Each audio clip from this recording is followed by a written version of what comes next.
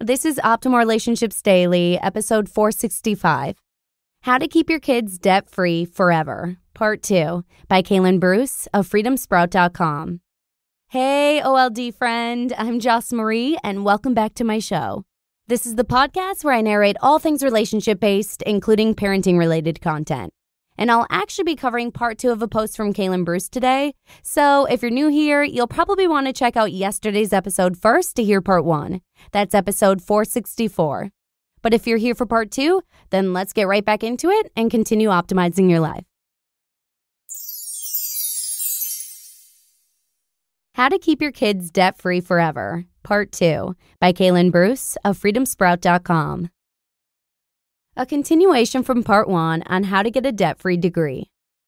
Number 3, apply for scholarships. If your child chooses not to work or not to save for college, they can at least apply for scholarships. This can be a full-time job. It's best to set a goal, like 2 a day. If your child applies for 2 scholarships a day for their entire senior year of high school, even just 3 to 5 days a week, they'll not only get better at writing papers, but they'll see a nice return on investment, investing time, receiving money. Number 4, work through college. Finally, if your child doesn't have savings for school and they don't have enough scholarships to cover the cost, it won't hurt them to work their way through college. The benefit to working through college is actually threefold. 1, working while in college tends to keep kids away from an unproductive party life. 2, students who work through school tend to put more energy into their studies. And 3, students who work part-time, not full-time, have better grades, according to multiple studies. And number 5, join the military. Obviously, this option isn't for everyone, but between military tuition assistance and the GI Bill, you can have an entire degree paid for by the U.S. military. You'd be surprised how many people join purely for the education benefits. It turns out that everyone has student loans is another myth. And just because most people may have them, that doesn't mean your child has to. It's actually easy to get a debt-free degree, much easier than a lifetime of student loan payments. Your child, 3. Student loan debt, 0. How to never have a mortgage.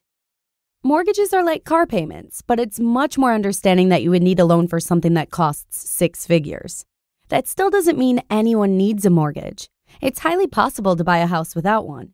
It seems like, as part of the American dream, we're encouraged to buy a house when we first start our life. We supposedly need our own home.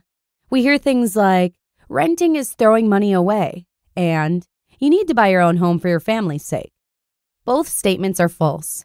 Renting is a necessary part of progressing through adulthood, and at no point do you ever need to buy a home.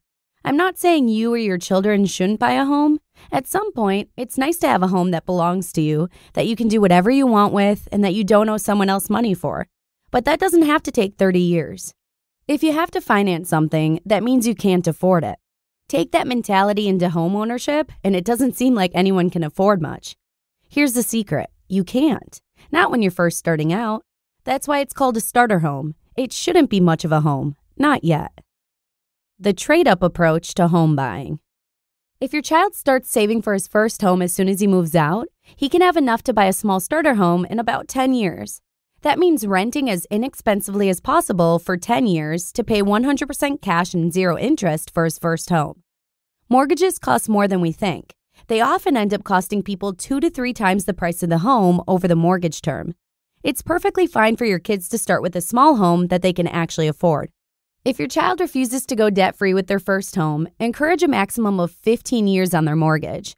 Listen to the difference. A standard $150,000 home on a 30-year fixed 3.9% interest rate, the standard rate at the time of this post, comes out to $104,700 in interest paid over the life of the loan. The same loan with a 15-year fixed 3.6% interest rate, the standard rate at the time of this post, FYI, shorter loans have lower interest rates, comes out to $44,346 paid over the life of the loan. That's $60,354 less in interest, and you're not even making double-sized payments. The payment for that 30-year loan would be around $1,050, while the payment for a 15-year loan is $1,425. That's less than a $400 a month difference to save over $60,000 and 15 years. If there must be a loan, make it short. But there doesn't have to be a loan. Once your child buys her first starter home, makes some improvements, and sells for profit, she can buy a nicer home, assuming she continued saving for her second home. As long as she gets a good deal, remember that money is made on the buy in real estate, not the sell. She can keep trading up until she gets that dream home. Your child, 4, mortgage debt, 0. Do you really need a credit score? All of this debt-free talk always leads to the, but what about my kid's credit score question? And the answer is, they don't need one. My credit score is high, but I never use it. It's kind of a waste, really. If I would have known that I didn't need one, I wouldn't have tried so hard to make it so high. A credit score is really just a debt score. You can see that by seeing how your FICO score is made up. If your child never gets into debt, they will never need a credit score, period. In preparation for this article, I did some Googling to find out why people think you need a credit score. U.S. News gave 5 reasons, and none of them are valid reasons to live a debt-full life just to get a credit score. Here they are. Number 1, renting an apartment. Number 2, buying a home. Number 3, refinancing student loans. Number 4, getting a credit card. And number 5, getting your next job. The Balance gave 5 reasons as well. As a side note, I do appreciate that The Balance also wrote an article on living without debt and without a FICO score. Their reasons were similar, but they added having a low car payment, funding a small business, and utilities. Basically, those are 8 different things that supposedly warrant a credit score. Let's address each one of these. Number 1, you don't need credit to rent an apartment or get your next job. You simply need references. Moreover, if you explain your debt-free lifestyle, that will typically intrigue the apartment manager or employer and often set you apart from the competition.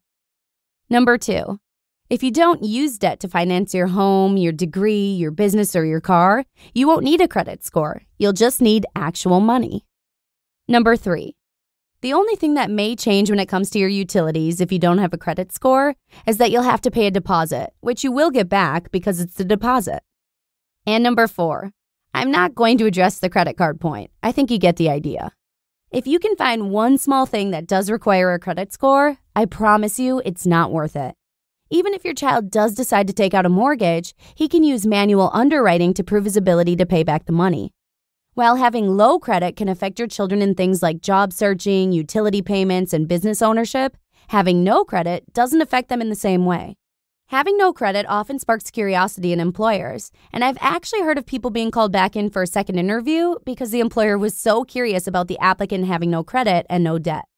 In the case I'm referring to, the person actually got the job partially because of the conversation on being debt-free. His boss felt it showed a sense of responsibility, because it does. Your child, 5, credit score, 0, literally. Debt-free for life. Your kids can win the debt fight 5-0.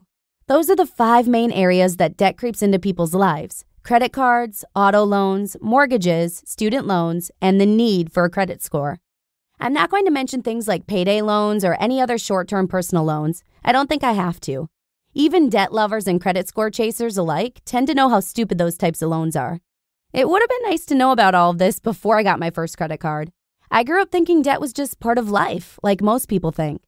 This is a pretty radical way to live, and a lot of people scoff at it. It's hard to shift a paradigm that's so deeply woven into our culture. You can, however, raise your child to live a debt-free life. They never have to go into debt. They can truly live a free life that most people will never get to experience.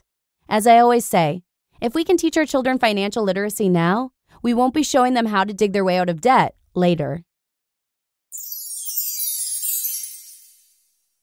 You just listened to part 2 of the post titled, How to Keep Your Kids Debt-Free Forever by Kalen Bruce of freedomsprout.com. With all the things we already have to worry about as parents, isn't it nice to know that we have a choice to help our kids live debt-free lives? Living with debt has become so commonplace in our culture that it's actually become radical to consider not having a credit score or credit card. When it comes to big purchases like mortgages and cars, make sure you understand how much you'll be paying in interest over the long term so that you can impart this knowledge to your own children. And weighing the pros and cons to big decisions, such as whether to rent or buy, will help your kids see the bigger picture. Just because almost everyone carries some form of debt doesn't mean it's right or the only option for your kids. And real quick before we go, I'd just like to mention that we're almost in the final week already of our second group challenge at Old Podcast. This month's challenge was on tracking expenses. It's pretty amazing to see what your spending habits are when you track every single dollar that's going out. And to take part in future challenges, you can sign up to the mailing list right at oldpodcast.com. But with that, let's go ahead and wrap it up and get out of here. I hope you have a fantastic weekend, and perhaps you'll even get a chance to teach the concept of debt-free living to your kids. As the saying goes, a dollar saved is a dollar earned. I'll see you again next week on Monday, where your optimal life awaits.